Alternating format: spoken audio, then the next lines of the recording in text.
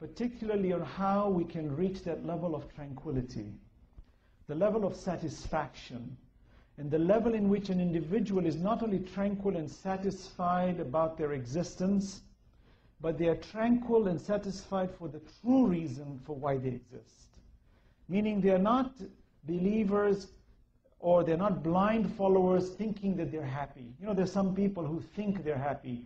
It's a false perception in life, which is not true. Then there are those who are true happy people. There's a distinction. And Allah, out of His infinite mercy, does not want you and I to have a false perception about our existence.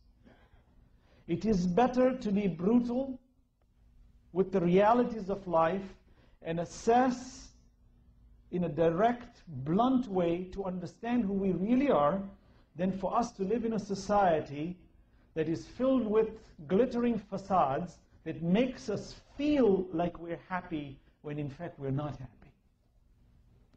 Look at drug abuse. Why is drug abuse so much in the societies, especially in the West, and of course also in the East? Why? It's because there is no happiness. There is this sense of void that human beings go through. Anger is a very prevalent state of existence. Look around us. Just yesterday we were in a shop and my respected brother Maher was saying to me, he said, did you notice there's a lot of anger? And he's right. It's everywhere. You look at people the wrong way, they get angry. You get into some transaction, everybody wants to blow up. Everybody's ready to get angry. Anger is very common in society. You will see it even at work. People are under a lot of tension. Alhamdulillah, there are people who are in a state of happiness for the moment that sort of balances the equation and allows others to exist. Because if we all got angry at the same time, there would be a serious problem in this world. But you find people get angry because they're unhappy with the situation that they're in. So Allah wants us to be happy. But His happiness is not the type where He puts a bomb on us and makes us feel falsely secure. No. He says you've got to validate who you are. You've got to strengthen your quality for who you are. And to reach that level where you come to the root level and you validate yourself, you have to have problems. If you are not faced with problems in life, you will never value yourself. Look, friends, I've seen this so common. Where you find people are great friends, but when they go into business, or they travel, or they live with each other, suddenly you get to know their real self. Why? Because you become too close for comfort, and you get on their nerves. Because, you know, we fluctuate with our emotions. There are days we're happy, we wake up on the right side of the bed. There are days we're very unhappy, and we're annoyed, and everything triggers something in us. This behavior is a classic indication of an individual who has not caught on to the rope of Allah. Holding on to the rope of Allah, which Allah says, "Lam fisa malaha," it doesn't break. What Allah is giving me is a consolation that when you're dangling on the edge of a cliff, but you have certainty that this rope will not break, you're satisfied, you're happy. Though the situation is dangerous, though the standards that we are in are full of movements, you know, that are very hard to figure out. Who's going to cheat me today? Who's going to say a bad word to me today? Who's going to bring some petty issue forward? Who's going to annoy me for some silly thing or something more important? But you'll find we're constantly in that state of anger. When people get angry, they try to look for solutions. Typically, the ignorant ones tell us that when you get angry, scream. See, they take their very base character. In the animal kingdom, when two animals want to take over a territory, they don't go have discussions with each other.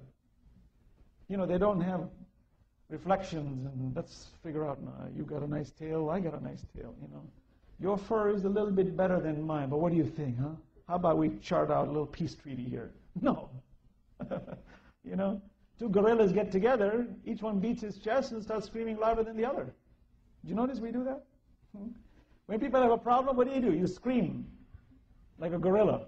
Screaming! You see sometimes neighbors 4 houses down the line, you can hear them screaming. What's your problem? Well, they figure that if they don't scream loud enough, they don't get authority. What it does is then it changes the demeanor and the character of the individual, and you find they have no way of solving the problem. They dig a grave for themselves. People get into so much anxiety that they look for solutions. Classic, I've mentioned this so many times, and my God, you cannot imagine how dangerous this discussion is if it's taken the way it is, the way people live in the world today. That all you need is one introduction to some kind of a hallucinogenic drug, or some kind of a drug that's addictive in nature, that's going to give you a great feeling that first time, and you feel so consoled, and you're trapped.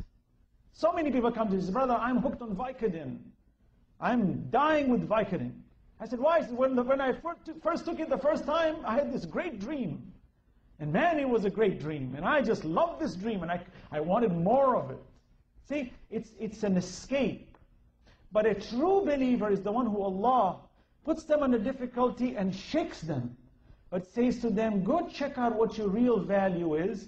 And at that stage, the only way you'll be calm, the only way you'll be serene, the only way you will make sound judgments is when you connect yourself with the true maker, the one who brought you, the one who shaped you, the one who's taking you back. Subhanallah. So when Allah says we put light in front of you, it's precisely so you don't feel the darkness, so you don't go to Vicodins, you don't go to crack, you don't go to some brothel, you don't go to some evil places where you commit all the evil acts. You don't. Rather, you go home peacefully, and you peacefully meet your family with a smile, and you hug your children, you hug your wife, and you speak kind words. And though there are problems with money, and there are problems with the neighbor, and there are problems with the job, but you have total trust in God. Allah says, وَعَلَىٰ رَبِّهِمْ يَتَوَكَّلُونَ. They have total trust in Allah subhanahu wa ta'ala. Salawat ala Muhammad wa ala Muhammad. It's very important for us to understand that if you and I, brothers and sisters, honestly, I have lived in this world long enough to have gone through the entire scale of materialism, fantasies, and all those satanic attractions. Alhamdulillah, we didn't indulge in some of those forbidden acts, but we got near them. We sensed it. We saw it. We felt it. And was our desire, was my desire there? Yes. It's human nature. Allah says, Inna nafsa la'ammaratun bisu. Yourself has a desire to go there. Illa ma rahima rabbi. If you don't latch yourself on properly, you won't get this peace. And I'm telling you, brothers and sisters, no wealth, no power, no color, no size, nothing is more important than tranquility in the heart. I can say this over and over and over. In my university years, when I was taking my courses in philosophy and psychology, you could see that the most prevalent discussion in all philosophical discussions is how do we reach that state of tranquility for the self? Why is there such a big movement now about the Buddhists, and you're finding Sufism is becoming popular in universities, Sufism, esoteric discussions. You find Zen, Zen philosophy is very prevalent, and you find some places are becoming very popular because people are looking for tranquility. And all of those systems have some good in them. We don't denigrate them. They all have some value, but they are not complete. They don't take you to the goal. And if they don't take you to the goal, sometimes you go far enough and you fall further than where you started from. Unless you take the right pathway, it's not possible, brothers and sisters. So we've been given this power that Allah has allowed us introspection.